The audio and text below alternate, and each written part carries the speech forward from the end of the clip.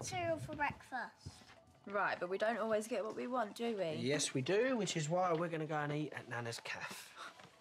Why? Last night too draining for you, was it? Now you got to get your mum to cook your breakfast. You know what? That's why Phil don't respect you, because you don't do nothing for yourself. Well, that might be changing soon. You were right, Lo. I needed a new approach. When you want something, you can't just pull it all at once. You have to start with the weakest part, manipulate it until... voila. If anyone asks, you and me crashed on the sofa last night watching Richard Curtis rom-coms. I cried like a baby. You teased me. Why? Do you know what loyalty means, Princess? It means no questions.